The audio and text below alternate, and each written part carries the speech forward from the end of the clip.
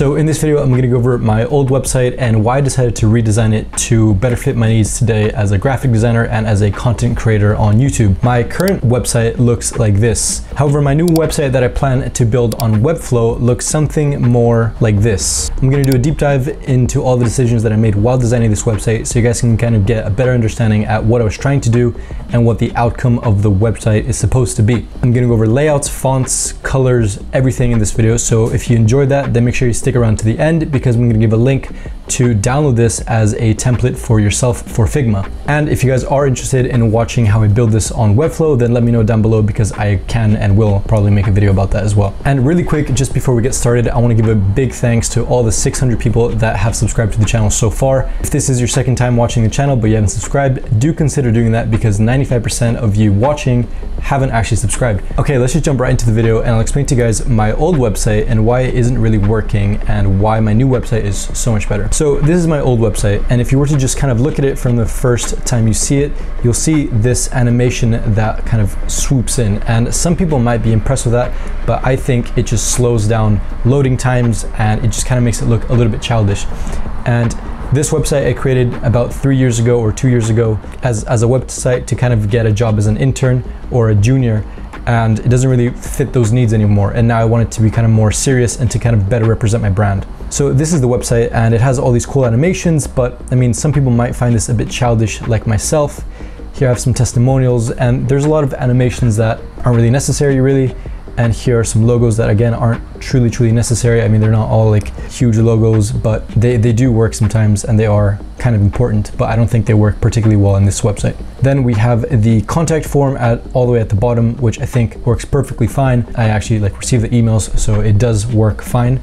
But I think design wise and styling wise, it has a lot left to be done, or it can be improved a lot. And then the footer here, the footer's fine. I mean, I don't really have that much information anyways in the footer, so that's okay. But let me show you guys exactly how I decided to redesign my website and how much better it is. The first thing that you'll see on my new website is my new logo for my brand. If you guys are interested in knowing how and why I created this logo or why it looks the way it does, then make sure you let me know under the like button. So the first thing you see when you get on my website is two things: a big heading and a picture of an eagle.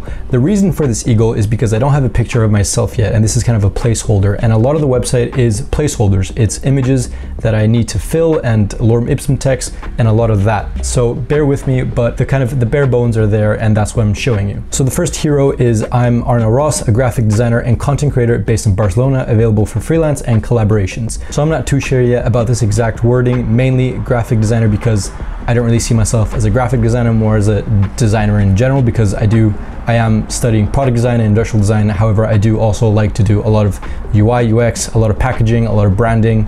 So I'm pretty much all over the place with design, but that's just how I like it, and that's what the channel is about. So as you can kind of tell in the hero, my website's purpose is twofold. One, to get clients for freelancing and for projects, and two is to get sponsorships and deals for YouTube. So if people want to get in contact with me for either of those things, this is the place to do it because I guess it shows all my work and kind of what I do and what I'm about. So the first section after the hero is the project section. So this is more for the professional side of things, for freelancing, for clients, all of that. And I've only done one other section or one other page for prototyping, which is the projects, and I'll get into that in a second. So the first thing you see are 3 projects, and you can click here on the plus section to kind of get more projects. But the reason behind this is because I only want to show a few projects, my best projects. And once you click on this, obviously depending on the project, it'll go to the right one. It'll take you to this project page, which has a hero, a title, some description, challenges, what I wanted to do with the project, the client brief, all of that. It'll be here. And then some images that kind of support the project itself. Now, I wanted this to be very image heavy, not really text heavy, because I want it to be easy to navigate and not really time consuming to read. So I want it to kind of be like you can flip through it and just look at the images, because that's really what impresses people and that's really what gets clients instead of the text and the writing. When you scroll to the bottom, you'll be able to keep moving on the site, so there'll be more projects to go through, and this kind of gets the client to kind of, or the person that's viewing the website, to go from project to project to project, and maybe in the end they can contact you. And now that I'm thinking about it, I maybe should add a contact me button here on all the project pages, And you know, that's something that you learn when you actually do a talk like this. You actually learn more things about the website. So after the project section, we have the next most important part, which is the content creation. So YouTube and how people can kind of get in contact with me. So here I'm gonna have a description about myself, what I do, what the channel is about, who my audience is, all of that. And then an embedded video where people can actually see what the style of my videos are. Now here's a CTA or a call to action to actually get in touch with me about a sponsorship or a brand deal, and that'll just kind of take them to the bottom section for the contact. Next up is an about me section where I'm gonna have a description about who I am as a person, but not really too personal, like I like puppies and hiking and all of that. It's gonna be more about what kind of design I do, what I want to do as a professional, and what I'm geared towards. So it's gonna be more towards that. And then on the right side, I have a collapsing menu system, which kind of explains a little bit more about my branding, my packaging, and my website, so the services that I offer. And within that, a little description. And now this obviously has to be expanded on a lot, and I need to improve this section a lot if I actually want to use it to gain clients and to kind of build the funnel for clients to actually hire me. I obviously need to expand on that, but that's not really the point of it just yet. Right now, it's just to kind of get the bare bones out there, and then in the future, I can build upon it. This section here will be a constant infinite scroll to the left. So if you can imagine an animation and how that would look like, it would essentially just be constantly scrolling to the left. And another option that I have and that I'm thinking about is once I hover over it, it'll show one of the projects that I show before. So kind of a hover on an image, or it'll show other projects that I've done, which you will then be able to click on. But I'm not really too sure on that yet. I have to kind of think about it more. Next up is a testimonial section where I don't have the logos like I did on my old website. And again, I think just having actual testimonials from real people and not really logos, if you haven't worked with big names yet, doesn't really make sense. I think testimonials are perfectly fine, and it's all you really need. If you haven't worked with like Apple and the BBC and all these big companies, you don't really need those yet. And then next up is the contact section where I kind of want it to be professional but still lighthearted. So I have a section here that says, looking to start a new project or just want to say hi, send me an email and I'll do my best, blah, blah, blah. So I'm trying to get them to actually write to me regardless of if it's for a project or you just want to get in contact with me about something. Then I can kind of navigate the proper way to kind of talk to them if it's for a collab or for a project or a client or something like that.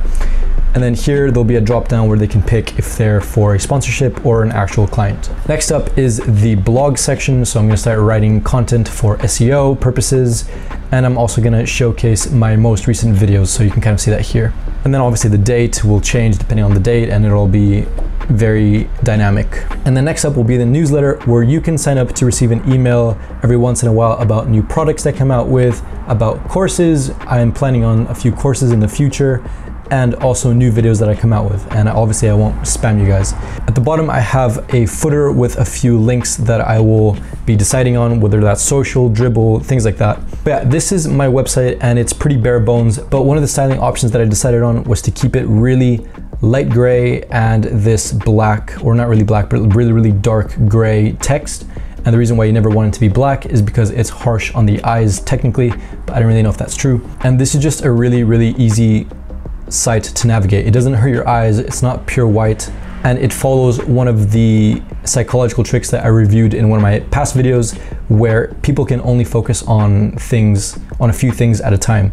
So I wanted to kind of, once they scroll, it's section per section, and it's obvious that it's a section. It's very separated, and people can focus on a few things at a time. So they can read my content creation section and then the about me, and people can kind of focus at one thing at a time.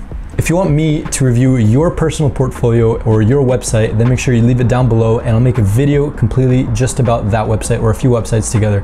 If this is something that interests you, then let me know under the like button. There's a comment section, type it out. If you enjoyed this video, then also let me know. I'm really interested to know if you guys actually enjoy this kind of video. And let me know if you want to see me actually build it in Webflow and doing a part series tutorial on that. Thank you guys so much for watching the video, and I'll see you guys on the next one.